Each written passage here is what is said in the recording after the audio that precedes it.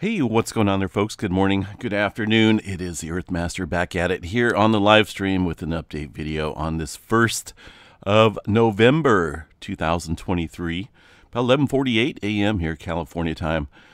Latest activity looks like a 1.4 into the area of Alaska. Did see some movement kicking up here overnight, including, well, it looks like somebody out here reporting a 5.5 into the Idaho area.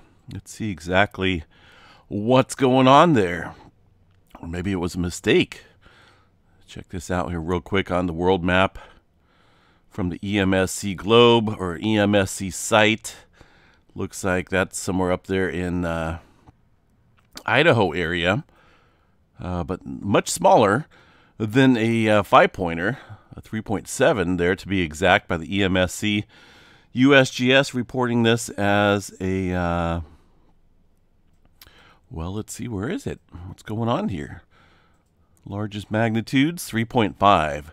Oh, quite the difference there between a 5.5 and a 3.5. So that's the EMSC. Not for sure why it does that, but something to do with their switching around to this new website that they've utilized here recently. So hopefully they'll get a fix in that. Either way, a 3.5 coming in to the Stanley, Idaho area. That was yesterday. Yellowstone National Park, a couple smaller earthquakes here in the last 24 hours. Now, let me double check that Yellowstone Yellowstone seismograph stations here.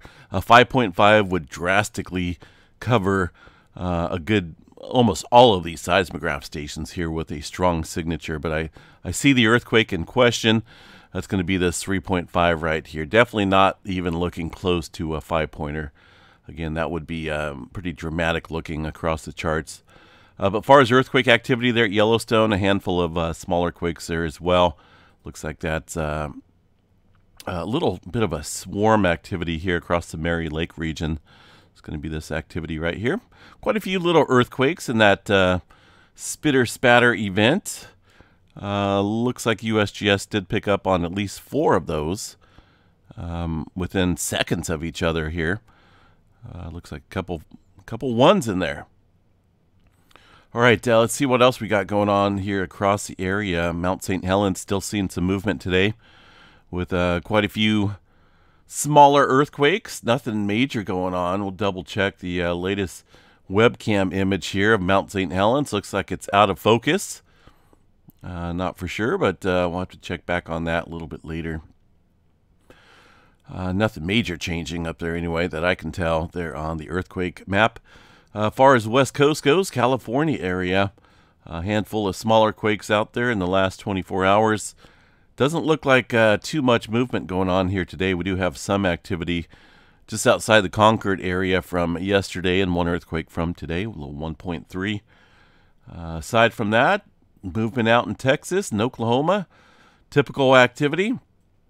Not a whole lot going on out here in the Iceland area. This region did see some movement up there into the well, it's around a volcano. Let's see what we got here. A little 3.3 being reported by the EMSC today, right around the Reykjanes Ridge area. Now, I did pull up the latest information here on the Iceland volcano, which is currently sitting at an aviation color code of yellow. Last activity level was moderate, and that was back in 1240 CE. According to this site here, regular intervals of this volcano, which is right down here in this yellow flag area. There's fissures out here as well. You can see the historical areas of past eruptions. Looks like 1,000-year intervals at least in between regular occurrences. And the last significant eruption was back in 1210 to 1240 CE. So it's been a little while, and they've been having a little bit of earthquakes swarming up there, specifically around this area of Iceland. So we'll continue to watch that for some eruptive status here. Just don't know when exactly, but we'll continue to watch that. All right, further out into the Pacific, A couple earthquakes earlier this morning, it looks like, a little 5.1, filling in slightly around the area of, let's see, it looks like Solomon Islands did have some movement as well, 5.2. This area has been quiet here the past couple days following deeper movement quakes there into the Tonga Trench, so it looks like we're filling in a little bit there in the last 24 hours. Also down along the Kermadec Trench, 4.8, just after midnight my time. New Zealand area, looks like they had a 3.1 down here outside the Wellington area, so let's go double check that and see what's going on across the GeoNet servers on this fine Wednesday, middle of the week. 2.8, 3.1, right around the same area here outside Wellington, North Island region. Aside from that, some older quakes there in the last couple days. I'm sure some of those earthquakes there around North Island will show up on the seismograph stations. And looks like maybe it's going to be one of these right here. There's a smaller earthquake. Either way, that doesn't even really look like a three-pointer showing up here. But some earthquake activity showing up nonetheless. Moving out here, see what we got across the Java Trench area. One earthquake way up north into the Andaman Sea. Excuse me. That earthquake coming in 5.1 magnitude, about 5 o'clock this morning at 5:51, 15 seconds. Whole lot of 5s and 1s there in that mix of numbers. That was followed up here by another 5.1 back here across the Indonesia Islands area. Further up north, some older movement quakes here from yesterday, although it looks like we did have another 4.9 up here just after 1 o'clock in the morning, my time here near the Kuril Islands. A little bit of activity stirring up there across the Middle East and Mediterranean. Very minimal movement, to say the least, not a whole lot going on across that area of the world for now. Just looking at the earthquake 3D globe here for any signs of unusual activity. It looks like just for now a couple different clusterings going on here up north and central across the area of the Java Trench and a little bit down south here. But for the most part, we haven't really seen any large-scale activity here in the past day. Past couple days, of course, we've seen that 6-pointer, 6.5 here in the Tonga Trench, pretty deep earthquake activity. The latest one here, 3 o'clock in the morning, does show another further deeper scale earthquake down there into the Tonga Trench, 5.1, 410 kilometers deep. So continue to watch this area, maybe for some surface adjustment following that deeper activity. There in the big island of Hawaii, things toning down. Not a whole lot of activity to report here across the area today.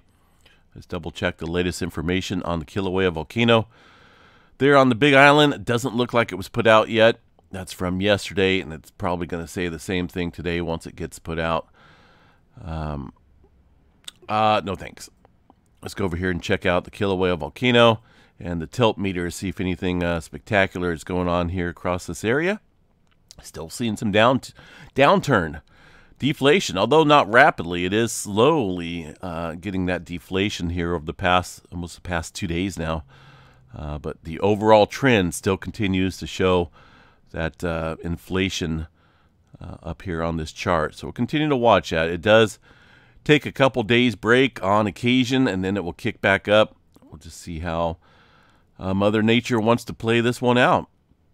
All right, space weather activity. We did have a little bit of M-flare activity in the last 24 hours, as you can see here on the map. A couple horns showing up here on the graph. Low-grade M-flare activity. Looks like that was an M1.1, and over here a little bit bigger, an M1.3 or so, 1.4 in the last 24 hours. We're hovering right around the C-flare category right now as we speak. Let's see what we got for sunspot regions. Now we are looking at a couple different active regions around the eastern limb of the sun that are coming into play. Overnight, it looks like this area that we've been watching here past couple days has advanced a little bit more and grown a little bit larger and more complex in the magnetic cores here of this sunspot region. We'll continue to watch that. That could be a source of some M-flare activity. And also around the eastern limb, a couple newer sunspots trying to get in the view, it looks like 85% chance for a C flare, M flare at 25% chance, X flare around 5%. And, well, no major auroras in the forecast, no major solar storm events. We'll have to wait to see if we can get any major CMEs Earth directed. For now, we'll just go with what we have, but it looks like things are starting to kick back up here on this chart. Here's a 7-day. Let me show you guys a 7-day map. That mostly shows a lot of nothingness. We had a couple-day period here where we were below the C flare category, hovering into the B flare, which is very minimal activity. But it looks as though things are starting to ramp back up here in terms of the solar flare activity here on the sun. We'll continue to watch that. All right, Storm Prediction Center today, next couple days, nothing. Day 1, day 2, day 3, zip zero. Not a whole lot of severe weather going on out there. Here is the, excuse me, numerical model. See if I can get that to key up, maybe, maybe not. Are we working?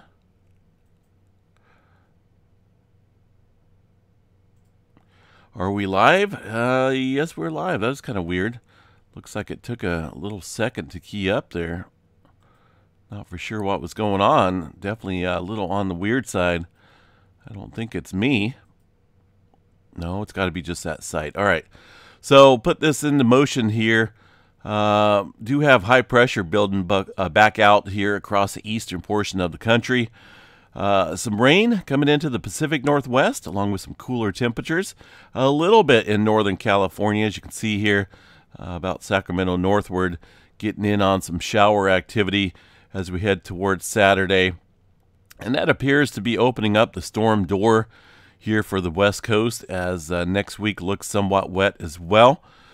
Looks like storm after storm maybe wants to venture in here to the West Coast. And to me, that's okay, because I'm a big fan of the cooler and the wetter weather. Going to back out of here and get a little broader view of the North America area, and check out these symbols, see what's dominating the weather patterns out here, what's creating this activity. There's high pressure out here across the West Coast, but not super strong. Doesn't look like that's going to be strong enough to keep those low pressures from forming and bringing some cooler weather out here and rainier weather across the West Coast. And this far out into November is a little sketchy. We just don't know 100% if that's going to be accurate or not. I'd say probably only about a week, maybe if we're lucky, a week into the future is about as accurate these things are going to get. And so looks like it does look like for now some rain for the Pacific Northwest. Cooler conditions out in the east, though, are going to be warming up slightly with that low pressure scooting up north into Canada and filling back in with some neutral temperatures, it looks like, there across the eastern portion of the country. So we'll continue to watch that and see how that develops. All right, earthquake activity on the live seismographs, well, pretty non-existent right now. Not a whole lot showing up here as far as earthquake activity goes. Seems like an okay day. Not a bad way to start off the first day of November. No major earthquakes, at least for now.